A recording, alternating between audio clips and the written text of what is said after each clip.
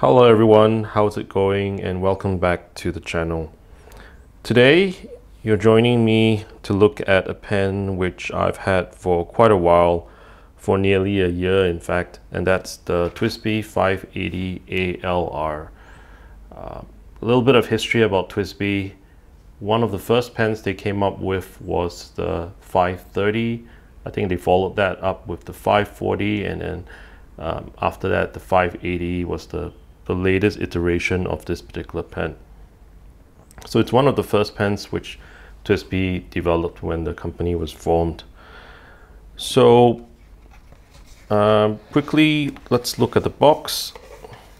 So it comes in a cardboard box. I really like TWSBI's packaging.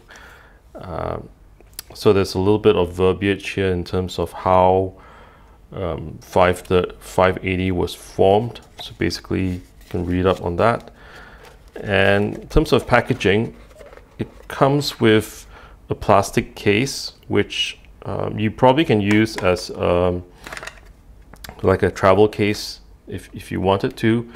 And the key thing about this particular packaging is it comes with all the tools, or rather just a single wrench that you can use to disassemble the pen totally.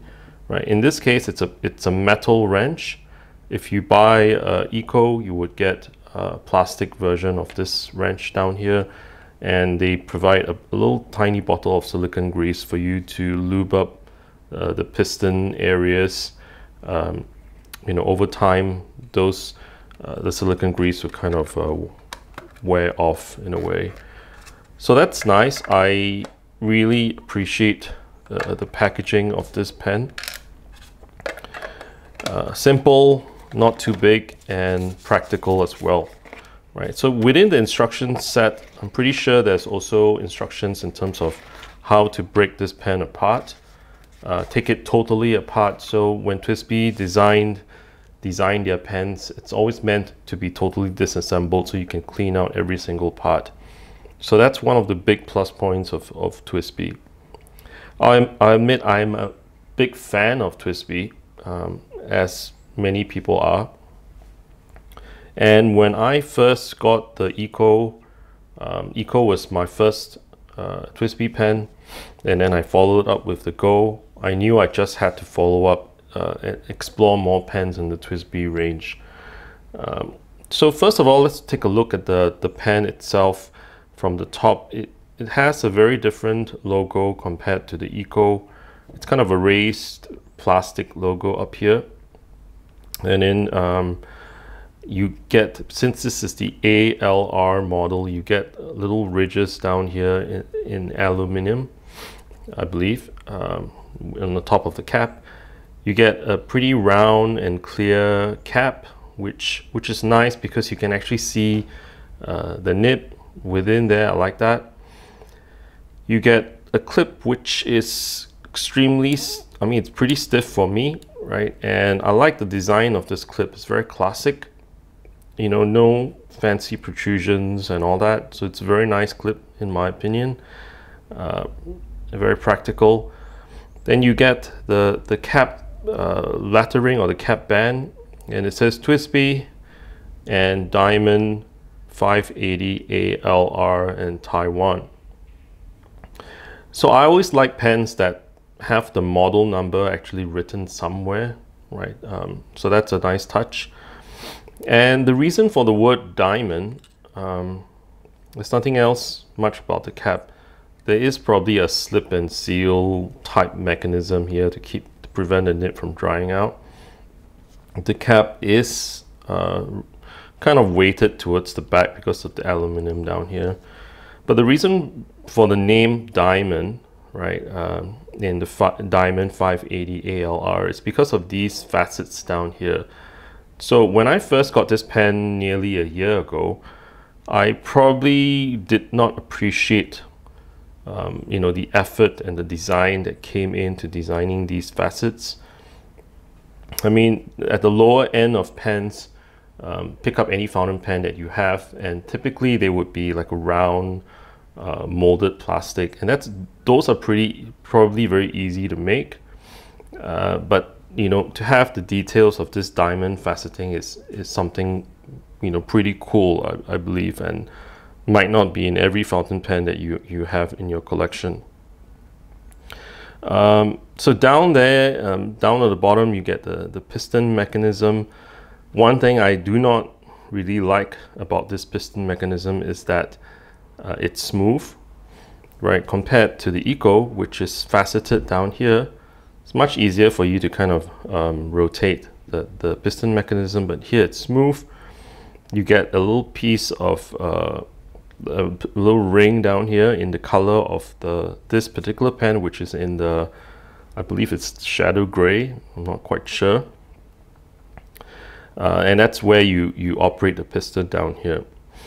As mentioned, you can disassemble this whole piece down here and then clean it out, lube it, and so on.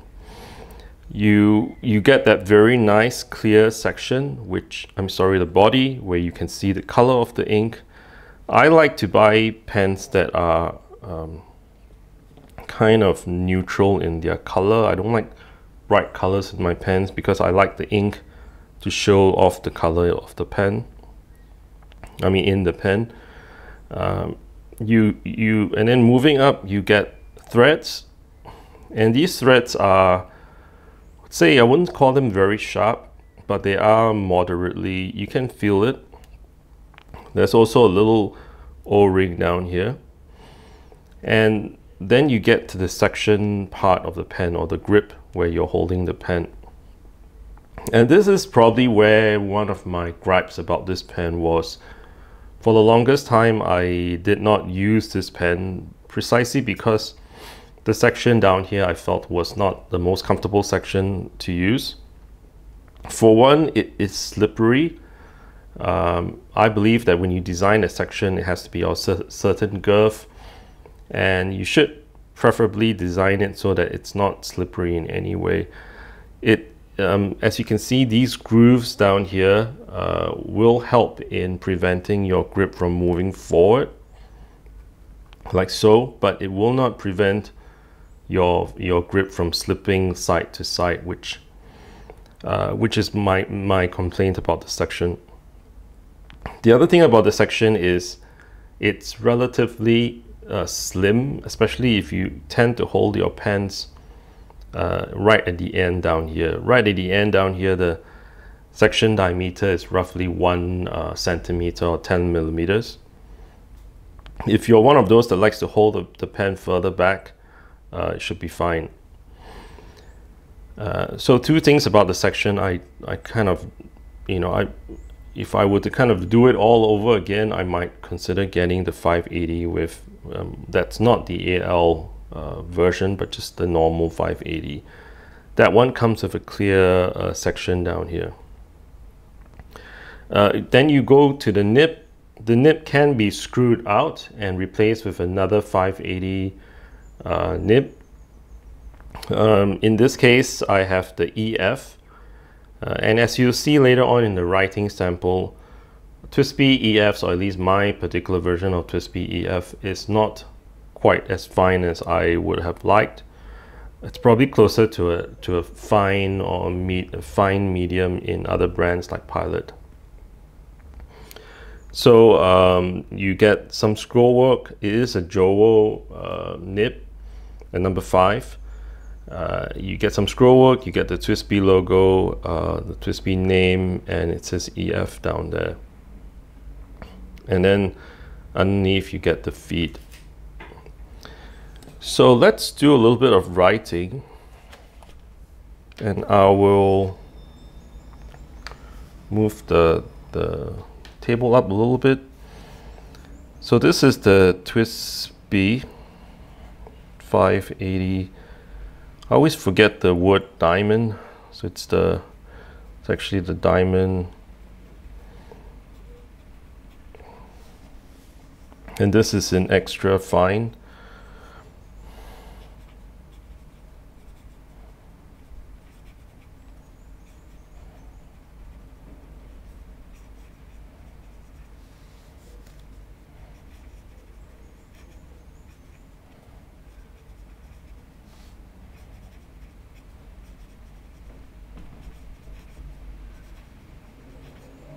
So it's I'll be honest, when I got this pen, I had to do a little bit of nib adjustment, but after I did that, the nib is fairly smooth, and as you can probably tell, it's decently wet, right? And nib width wise, it's probably not that thin, right? Even if I do a reverse writing down here, probably when I do reverse writing, that's probably an extra fine down there. So you can get an idea in terms of the thickness of this particular nib. So most of the times when I get a TWSBI, I have like 5 or 6 TWSBI pens. You might have to do a tiny bit of tine alignment to kind of get the pens to write, but it's pretty easy to do. If you're interested, I can do a follow-up video to show you how to do it. And then once you do that, you should end up with a pretty smooth nib with a tiny bit of feedback. So, well, since I have the other TWSBIs in my collection out here, I'll just give a few closing words about the 580. So first of all, lots of people, I'm going to lower the table a little bit. When you see a pen's fountain pen brand lineup, right? Typically the higher end pens, by the way, the 580 ALR costs 65 US dollars at retail, and that's kind of the highest price pen, one of the highest price pens in the TWSBI lineup, as compared to the Eco, which is around 33 US dollars. I think the prices have gone up a little bit. So the 580 ALR is double that, double the price of an Eco. Is it double the pen? In my opinion, probably maybe it's justified because of the design elements that the 580 has, the detachable nib, the screw-in nib, the design of the facets, the overall better quality build.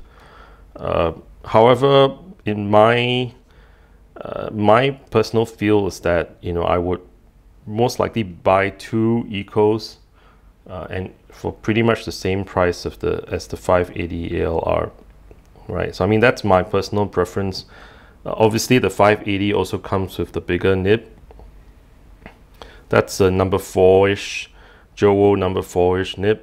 But the first thing that you will note when I put these two pens together is that the Eco is ever so slightly longer, right? I mean, strange thing about and it's more comfortable to me. The kind of the strange thing to me when TWSBI came out with all their pens, I know that the 580 or the 530 was one of the first pens that they made, was that they probably should have made this pen a little bit bigger as compared to the other lower end pens in their range, is my feeling.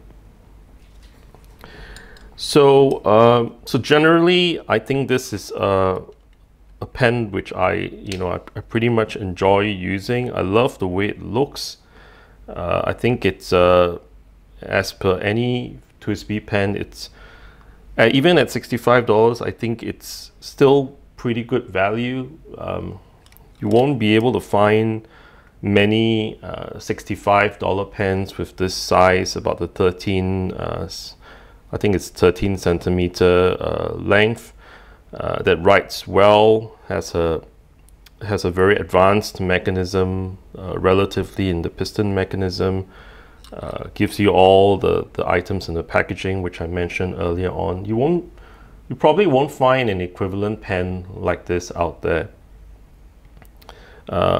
However, like I mentioned in my earlier comments, I probably would get this pen in the non-ALR version if I had to do it all over again, and if I was really interested in the 580, right? So I hope you enjoyed the video. Let me know your thoughts, and as always, thanks very much for watching. Please give me a like, comment, and please subscribe, and I will see you in my next video. Cheers, bye bye.